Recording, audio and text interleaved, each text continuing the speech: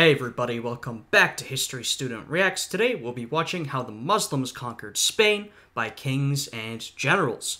So yes, we finally have another episode in the early Muslim expansion series. It has been a while since we've done a reaction to this series, so forgive me if I'm a little rusty. Last time we saw some Muslim incursions into India and continued skirmishes with the Byzantine Empire. Now we will be turning westwards to a topic that I've been interested in throughout this entire series. How did the Caliphate conquer Spain? I'm excited to see. If you guys enjoy this video, I'd appreciate it if you would check out my Patreon, which is linked in the description down below, and will give you access to exclusive reaction content. Anyway, with that out of the way, let's jump right into this video.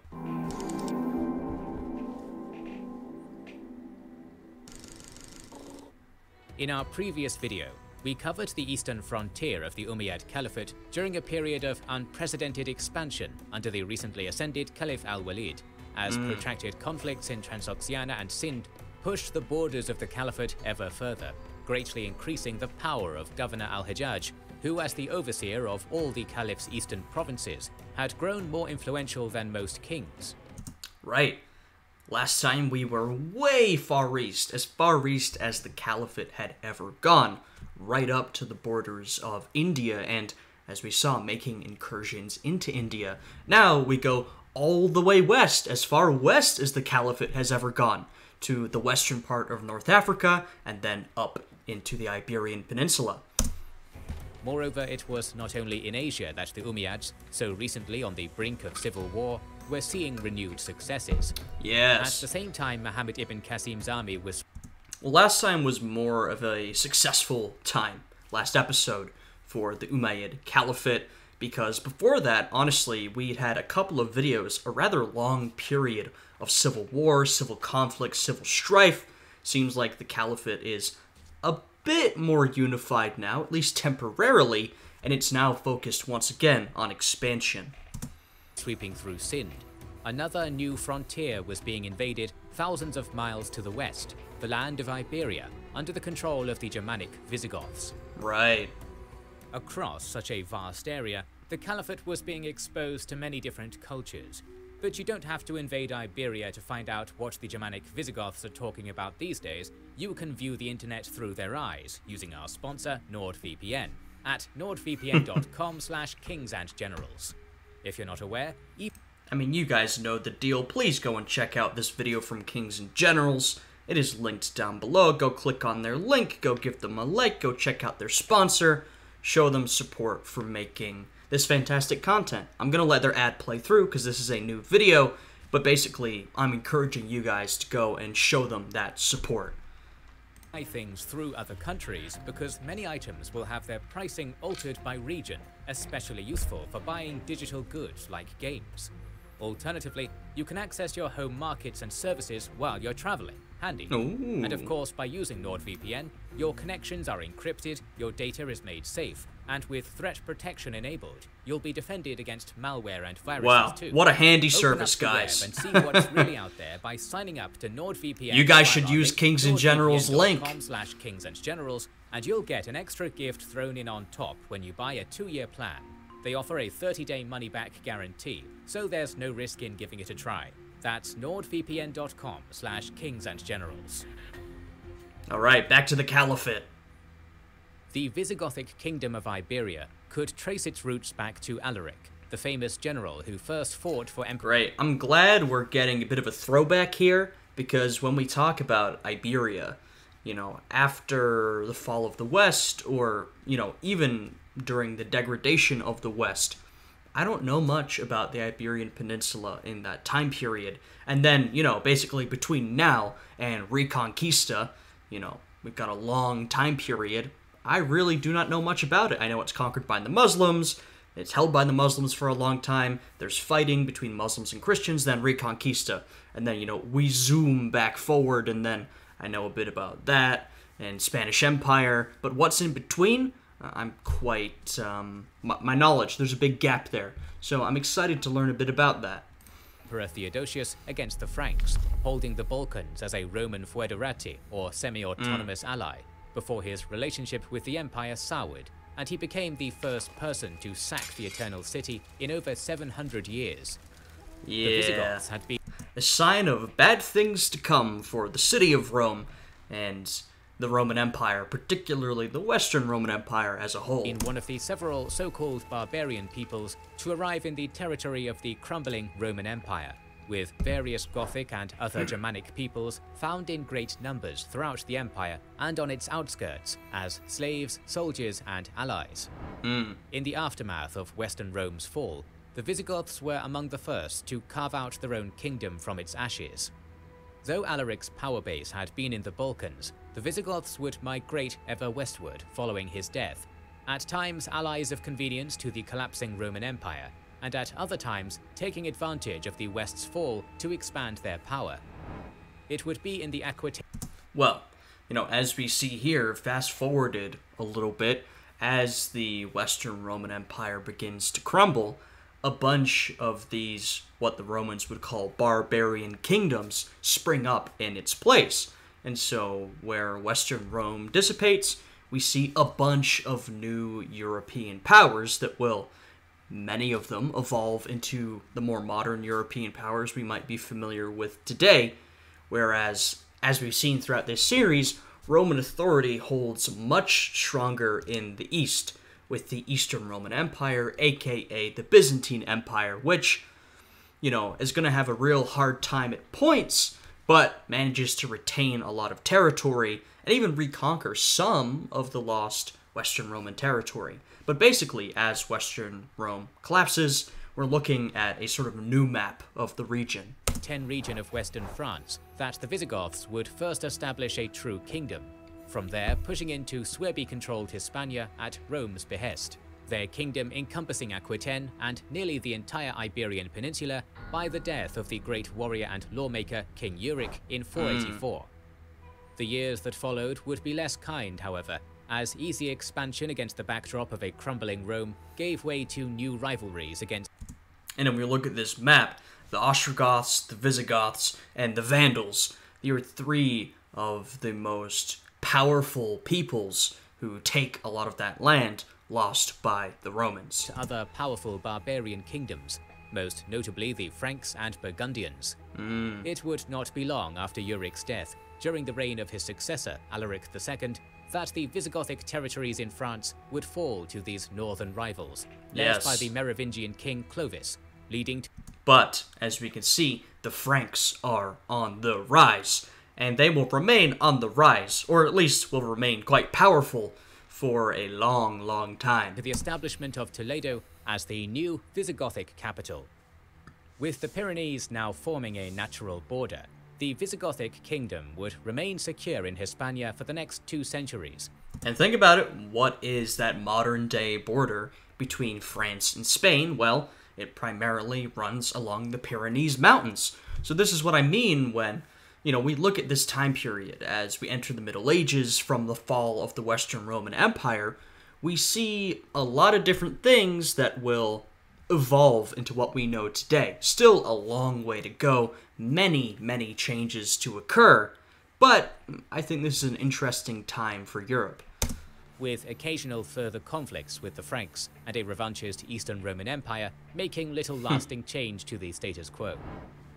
Revanchist, by the way, for those that don't know, means it wants to reclaim its lost territory, and that's a good way to describe the Eastern Roman Empire. As the 8th century dawned, though, the Visigoths would unexpectedly find a far greater danger arising to their south. The Umayyad Caliphate's border with the Visigothic kingdom had been an embattled one since their first arrival, with raids into southern Iberia having begun as early as 706, following the conquest of Tangier in today's Morocco. In fact, the campaign that would spell the end of the Visigothic kingdom likely began as another of these large-scale raids, with the force of some 1,700 that crossed the Strait of Gibraltar in 710 under the leadership of Tariq ibn Ziyad. Yeah, I imagine the Visigoths must have been pretty damn surprised when the Caliphate suddenly showed up on their southern doorstep. I mean, I'm sure they've had to deal with enemies from the south before, but nothing of this scale, as we've seen, they've primarily been worried about enemies to the north. And all of a sudden, we have this new, powerful, growing martial empire that has expanded all the way from Arabia through North Africa and is now right on the borders of their kingdom. That's got to be a sort of rude awakening. Governor of Tangier, being quite sizable for a skirmishing party, but smaller than would be expected had they intended a campaign of conquest from the beginning. But circumstances favoured the Muslims.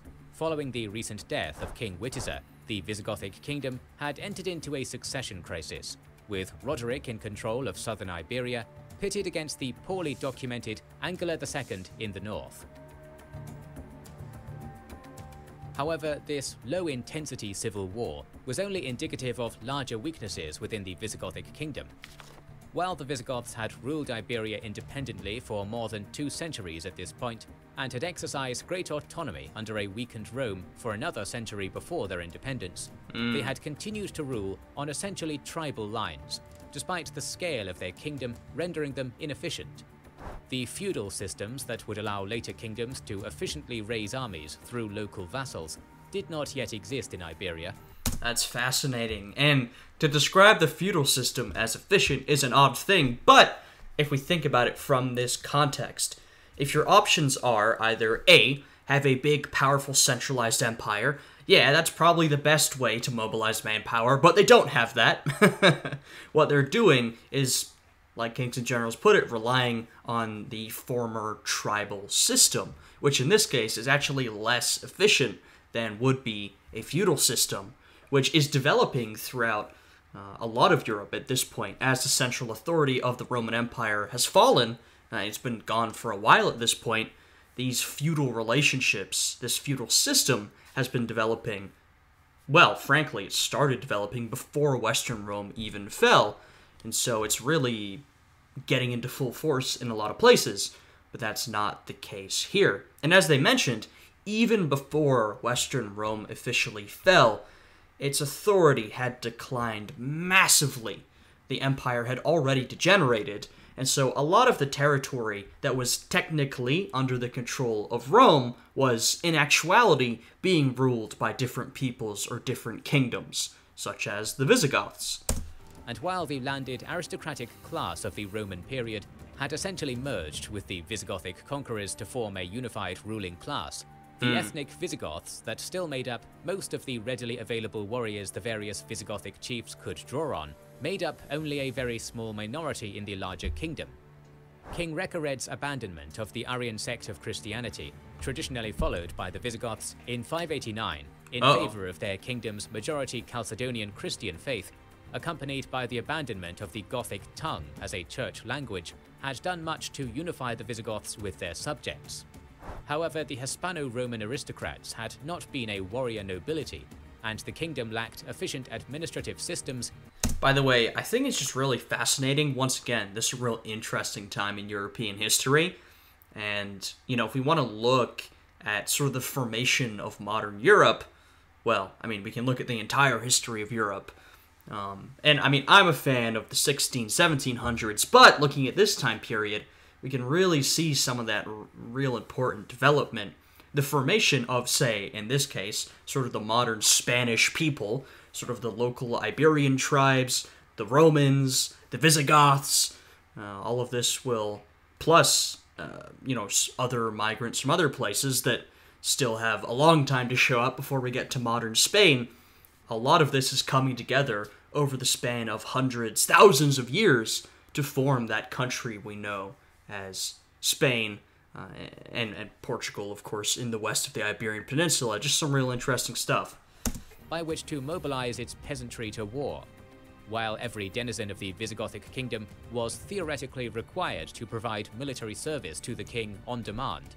This duty was owed directly to the king, rather than to a more accessible local intermediary, making it a duty only too easy to ignore for the vast majority of the population outside Toledo and the king's own domain.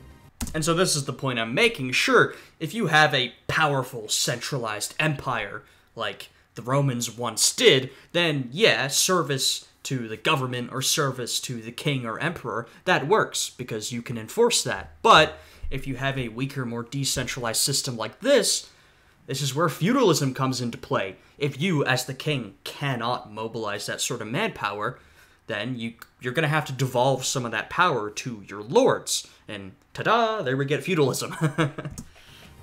Thus, while the Caliphate had been able to vastly expand its power through its conquests, through recruiting large numbers of converts in conquered territories for further campaigns, and by embracing the sophisticated administrative systems left behind by the Romans and Persians, coupled with laws laid down in the Quran, the military power of the Visigothic kingdom was not fundamentally changed from the tribal armies that had fought Rome under Alaric. Its army still made up in large part by the personal warriors of Visigothic chiefs. Yeah, they're not on the same level. The Visigoths ain't ready. And if you look at the forces of the Caliphate, drawing on the Quran, of course, and then drawing on from administrative systems taken from the Sassanids and the Romans, yeah, these are some good sources to learn from, I'll put it that way. Despite the vastly larger Latin population they ruled over. In addition to the relative unpreparedness of their foes, the Arabs had a valuable ally on their side, Count Julian of Ceuta, who was most likely a Byzantine governor who had switched his allegiance upon his empire's abandonment of North Africa, rather than attempting to fight a doomed resistance against the Arabs.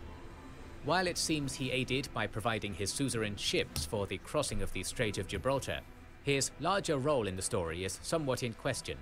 Despite his importance in later accounts, which claim he had made the first attack on Iberia with his own forces in 709, seizing loot with which to entice the Arabs to destroy Roderick for him and avenge his daughter's rape at the Visigothic king's hands. No mention of this grudge exists in the Mozarabic Chronicle of 754. Yeah, okay, so once again, we gotta look at our sources. So, it could be that Julian played an important role. It could be that he had some specific grudge he wanted to avenge, but if we don't necessarily see this in earlier sources, and then it gets brought up later, and of course, avenge his daughter's rape by the king, that is a very specific grievance to have. Probably also an unlikely grievance. Maybe some of this is constructed later. Maybe Julian wasn't as involved. Maybe he was involved for a different reason.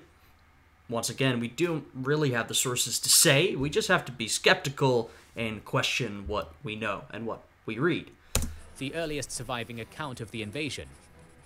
And neither Julian's subservience to the more powerful Arabs, nor Musa's predictable decision to expand into the rich lands of the Visigoths require any tales of vengeance to explain. The accounts that paint Julian as the architect of the Visigothic kingdom's conquest also clash with both the Mozarabic Chronicle's assertion that Arab raiding had begun years before the conquest, and with the common narratives of later Christian accounts, which claim that it was the enemies of Roderick within Iberia that requested and facilitated the Muslim invasion.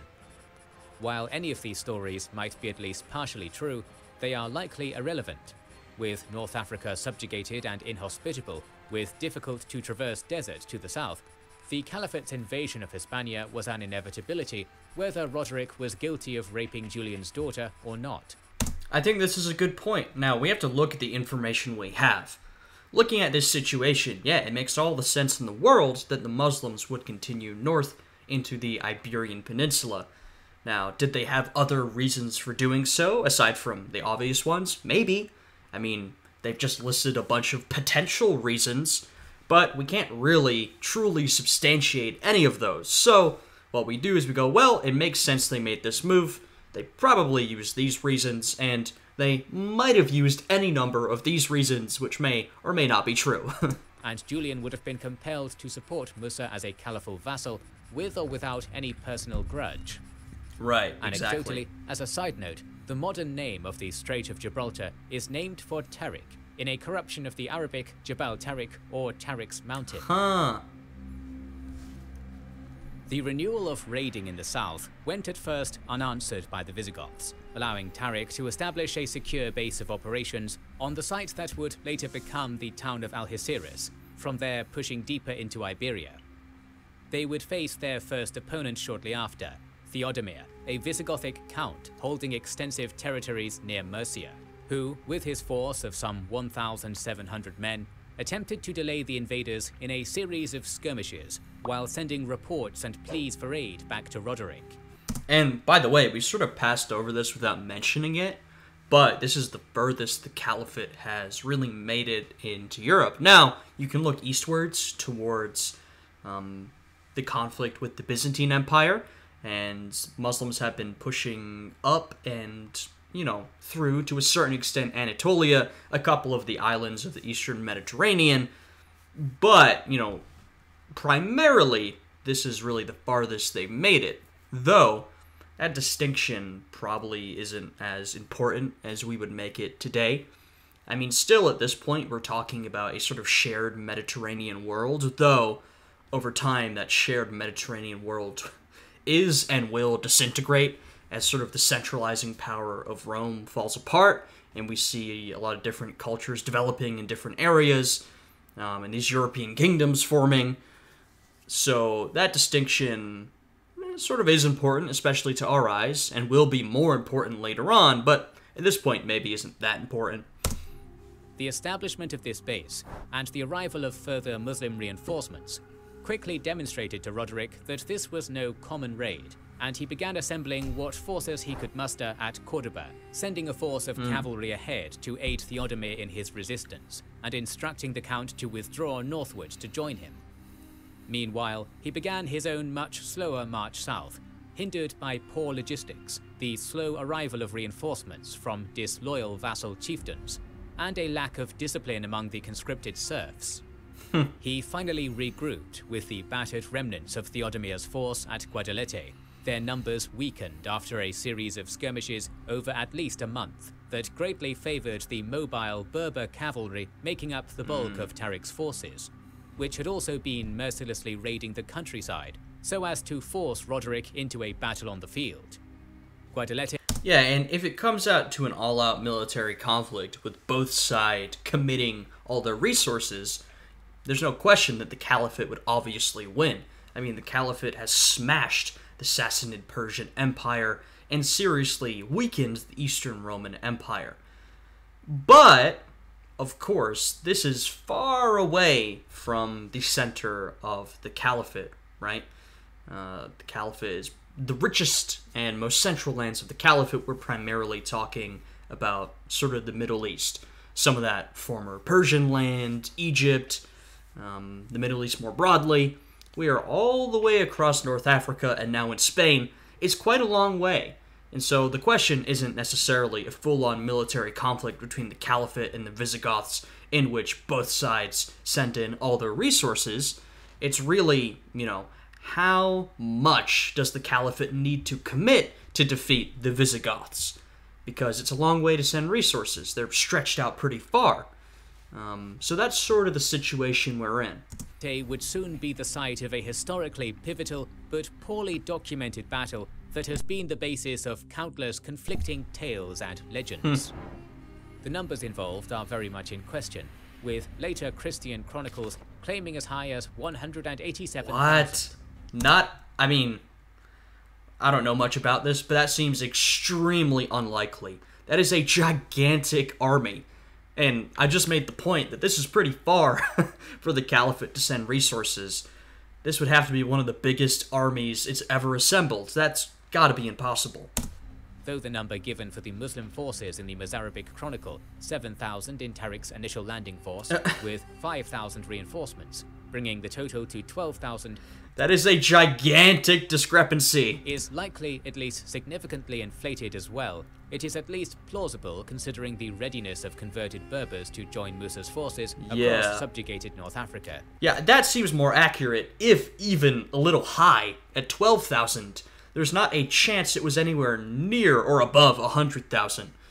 12,000 is definitely far more accurate. No figures are given for the Visigothic force. Of course, and this is the issue we've run into before, with, first off, we don't have a lot of sources for this, and then a lot of the sources that we do have are from much later and are conflicting. We're talking about Muslim sources versus Christian sources, and then of course we get into the bias from both sides, and it becomes very difficult to work out what exactly is true. Forces under Roderick. save a similarly unlikely 100,000 claimed by later Arab chronicles. The defenders did most likely outnumber the invaders, with over 30,000 in the highest modern estimates. Yeah, and you can imagine that the Visigoths would outnumber the Muslim forces, though they're having trouble gathering a large army. This is where they're based. This is their territory. They should be able to gather more men. Once again, 100,000, yeah, it seems extremely unrealistic. Though given the previously mentioned challenges in mobilizing their Hispano-Roman subjects, even a number half this large is likely generous. But they face problems of disloyalty that undermined their small numbers advantage. Yeah, I mean, look, we're past the era of gigantic Roman armies.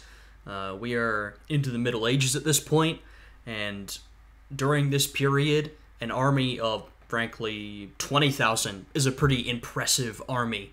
Most armies would be less than that. A lot of armies would be less than 10,000. Now, in this series, we have seen some very large Muslim armies, some large Persian armies, and some large Eastern Roman armies, but these are more the exception, not the rule. And so 30,000, that would be a very large army.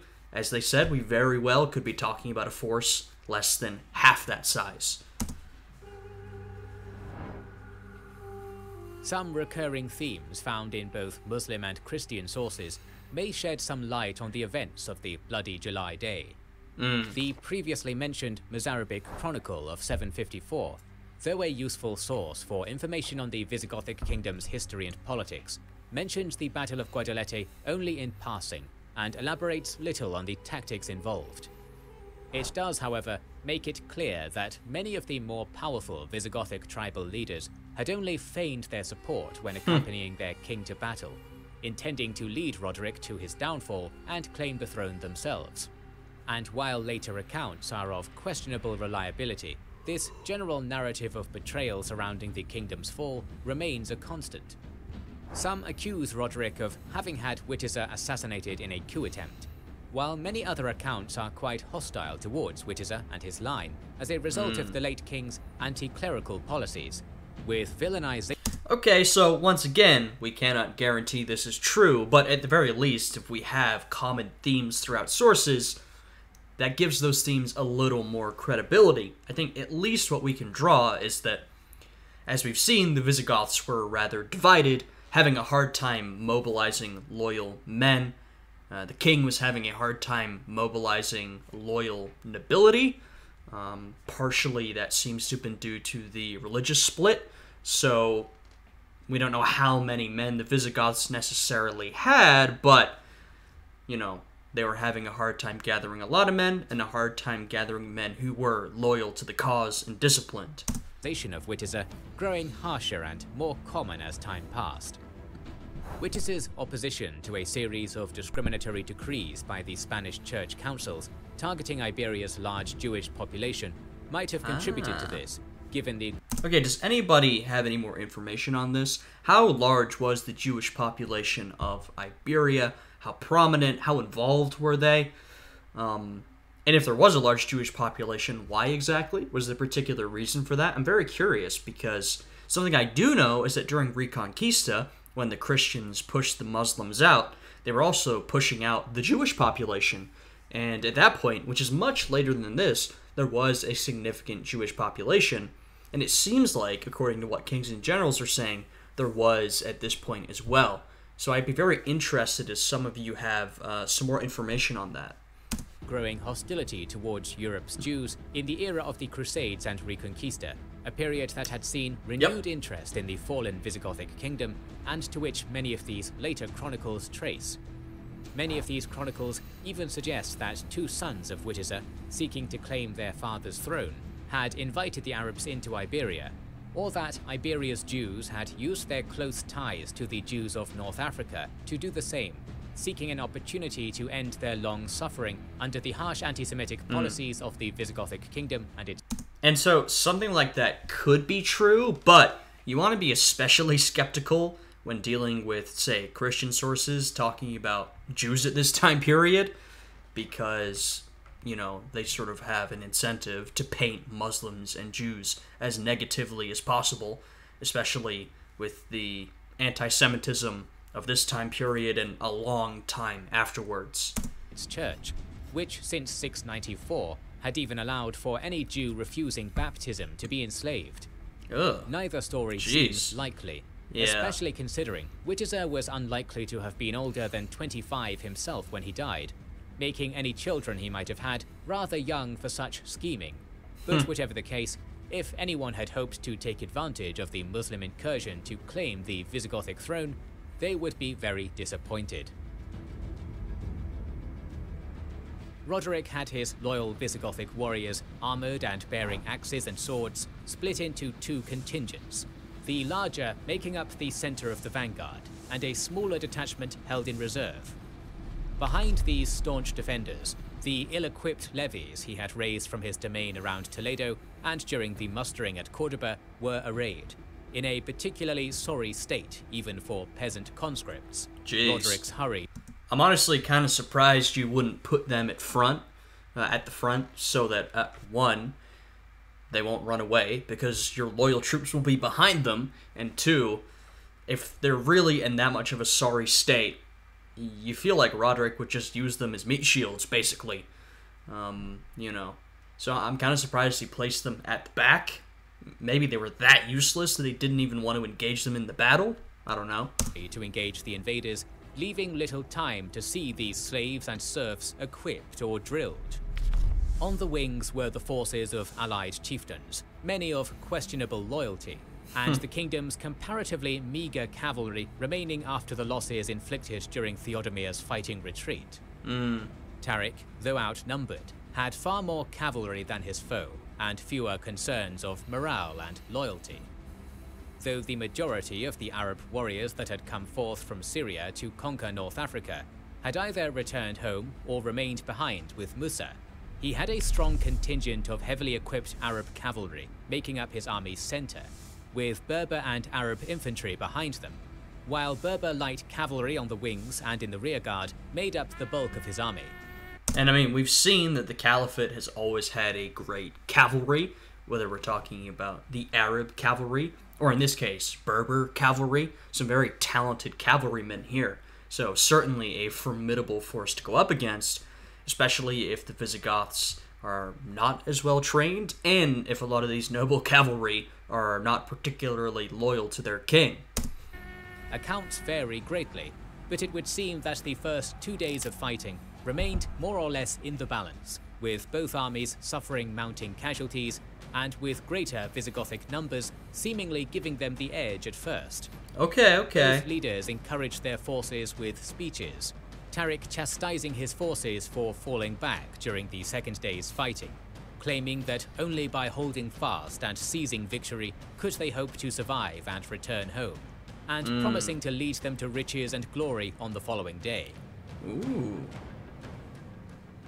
When the third day's fighting began, Tarik would prove true to his word, personally leading his heavier cavalry in a charge that broke through the Visigothic warriors, making I will say, this is a real common trend we've seen throughout this series, and I'm not sure if it's due to some reality of the armies of the Caliphate, or if it's due to some common trend amongst the chroniclers and historians of this period. Maybe some of you can tell me. But I feel like a lot of the battles we've seen, what happens is, you know, the two armies get into conflict, there's some back and forth fighting, maybe the enemy army has a bit of an upper hand, and then, you know, a couple days in, or however long in, the Muslim army sort of regroups, leads a cavalry charge, and gains the advantage. You know, I feel like this is a pattern that we've seen over and over and over again. And maybe that's due to the composition of the Muslim armies, or how exactly they function, or the strength of their cavalry, versus perhaps the weakness of their infantry. I'm not sure. Or once again, it might be due to chroniclers and historians sort of using the same archetype for each battle they write about. I mean, ancient or medieval historians have been known to do that at times. I'm not entirely sure. Maybe some of you have more insight on that. up Roderick's center. With the enemy vanguard depleted by 2 days' fighting, Tarik's cavalry soon found themselves with nothing but scattering serf levies between them and the enemy leaders and rearguard, with the Muslim infantry taking advantage of the breach and following closely behind.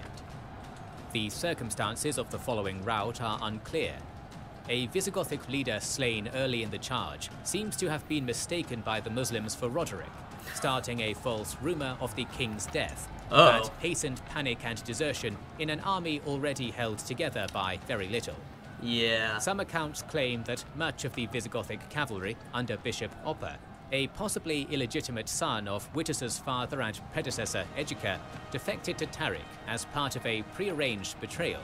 And while this claim is rather doubtful... Yeah, we've got a lot of rumors going around. With this battle, seems like with every event that occurs, first off, we don't know exactly what happened, and second off, there are 5 different stories for what possibly could have happened. A betrayal here, someone fleeing here, someone doing this, that, or the other, and we don't have very strong evidence for any of it. It is clear that many did desert the king as the tables began to turn. A general rout soon followed, as the levies broke and the Berber cavalry charged the enemy flanks, running down fleeing soldiers. Though Roderick's personal forces put up a staunch defense despite their broken lines, inflicting sizable casualties, the premature rumor of the king's death would soon prove to have come only a few hours too early, and by the fierce battle's end, the king and a sizable portion of the Visigothic nobility had been slain. Though nearly 3,000, close to a quarter of the Muslim force, had been among the casualties, losses had been far greater for the defeated Visigoths, and their kingdom would not long outlive their fallen king. With the Visigothic kingdom so reliant on the military dominance of its ruling minority, and commanding little loyalty from its subjects, this single crushing defeat effectively spelled its end. Tarik was quick to march to Toledo in the aftermath, where Oppa, who does not in fact seem to have been present at Guadelete despite later claims of his battlefield betrayal, had taken the Visigothic throne. Oppa would prove a ready collaborator with the conquerors, aiding them in capturing and executing many of the remaining Visigothic chiefs and nobility as they made to flee the capital. So, it seems like Visigothic rule was not super steady beforehand. It was based on the military dominance of this minority, and there had been some infighting before, some controversy, and so you get a strong invader like the Muslims, and everything sort of starts to fall apart, though this fellow, Oppa, is a collaborator, interestingly enough. I'm curious to see how Muslim control is established over the Iberian Peninsula, and also what happens to that Visigothic rule, that Visigothic ruling elite. Do they stick around somehow? Are they sort of sublimated into the ruling order of the Caliphate, or do they leave? I'm curious to see how this situation evolves. 12 would see Musa cross the strait with another army to join his victorious underling in pacifying the remainder of Iberia, with Tarik's army splitting into 4 in order to more swiftly overcome what little scattered resistance remained. Because, we had this one big battle in the south of Spain, and now the Muslim armies are spreading out across the entire Iberian Peninsula, setting up garrisons. That was a very quick shift. Some cities would put up spirited defenses, with Seville requiring a 3-month siege, and Merida 5 for Musa's army to capture, and with Seville even rising shortly in late 713 in a rebellion crushed by Musa's son Abdelaziz. However, the Visigoths' unpopularity in the urban centres, such as Cordoba, left many ready to accept their new conquerors, and even the Mazarabic Chronicle, though quite hostile towards the Arabs, makes note of Cordoba's flourishing after its later establishment as the capital of the new caliphal province of Al-Andalus in 716. And, we've seen this before in other territories conquered by the Caliphate. At this point, life is pretty tough for a lot of people. Most people are farmers or serfs of some sort, and they may not be treated super well by whatever government they're laboring under. In fact, they may not have very much interaction with that government at all.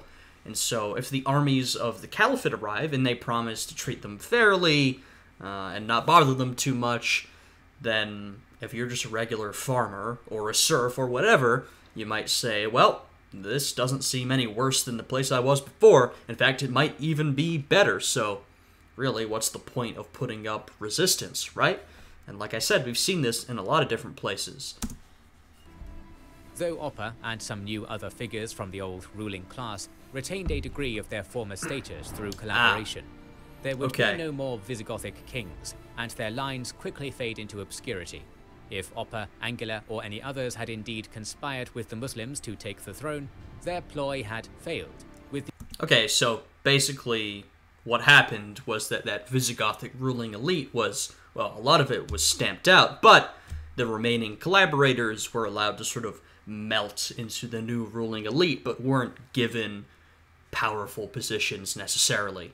So basically sublimated into the Muslim ruling elite to a certain extent.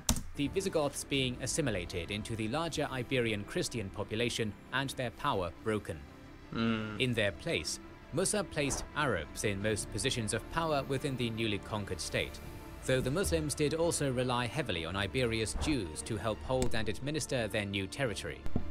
With the harsh restrictions put in place by the Visigoths lifted, Jewish communities were among the most eager in accepting the change of rulership, and many Jews rose to positions of prominence as advisors and officials under the comparatively even-handed governance of early Al-Andalus. Yeah, that makes a lot of sense. And as I mentioned, when we have Reconquista centuries later, what happens is the Christians will remove both the Muslims and the Jews from Iberia. And you know where a lot of the Jews go? They go to the Ottoman Empire. The Ottoman Empire brings a lot of those Spanish Jews in who have been removed or kicked out of Iberia and brings them to the Ottoman Empire. So how about that? You know, a close relationship in many different ways between the Jews of the Iberian Peninsula and Muslims in several different instances. However, this story would end in tragedy even for many of the victors, and Musa and Tariq would not enjoy the fruits of their success for long. By 715, they had completed the initial conquest of the peninsula, overrunning... Look at how fast that was! My goodness! I mean, we're talking about the span of 4 years, and I'm not sure how secure Muslim rule is, but look at this massive amount of territory they've just seized. Not to mention, now they have a couple of new neighbors. They're right on the borders of the Frankish kingdom, Aquitaine in particular.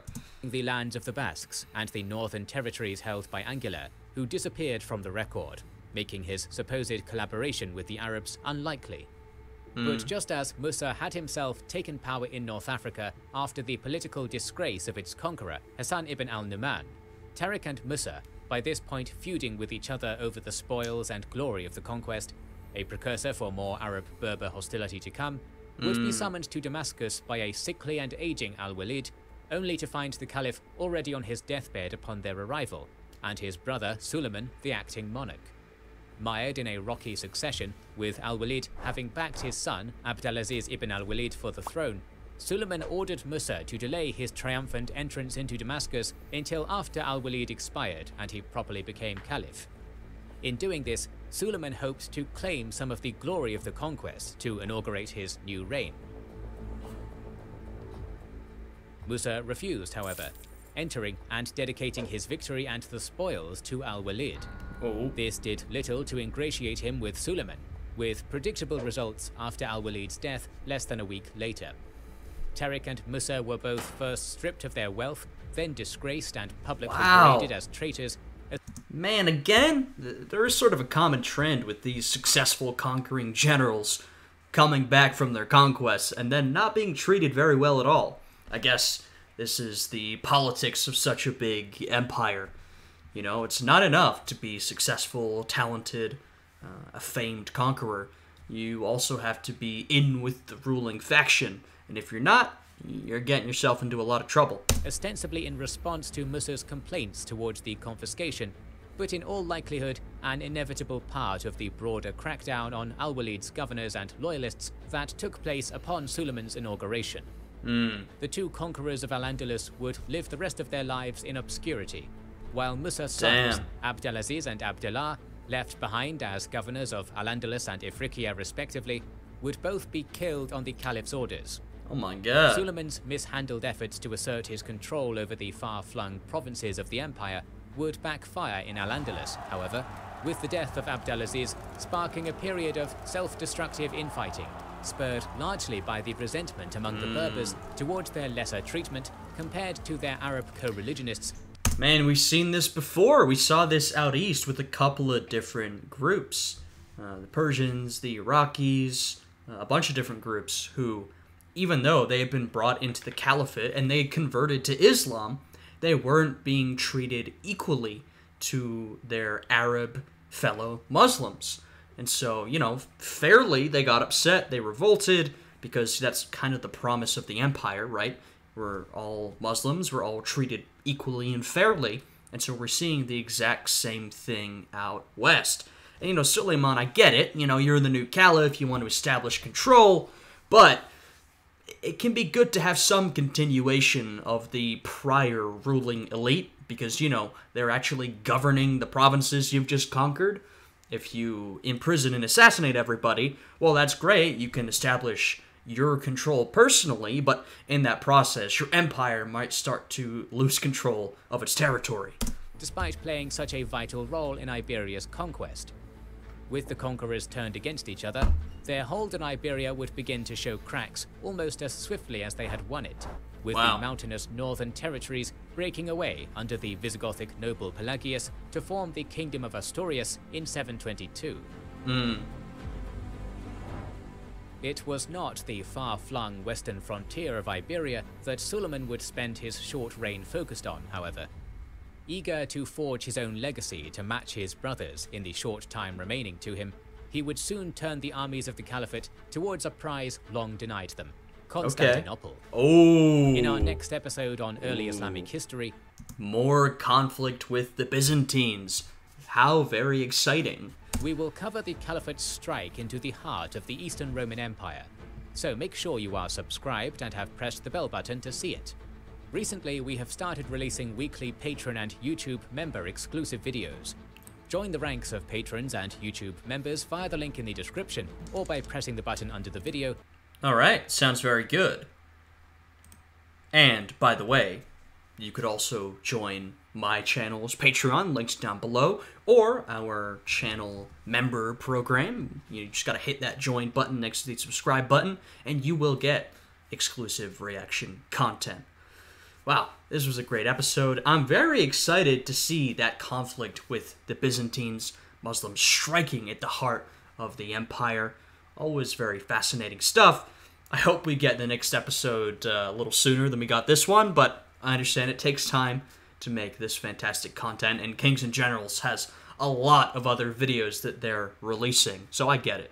But yeah, this was a great episode.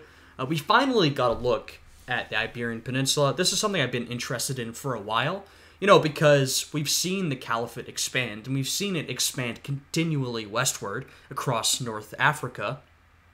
And as someone who doesn't know much about the history, but, you know, has seen a map of the fullest extent of the Caliphate, I'm saying, well, I know they're going to reach Spain at some point, so I'm curious, when are they going to reach it? How's it going to happen?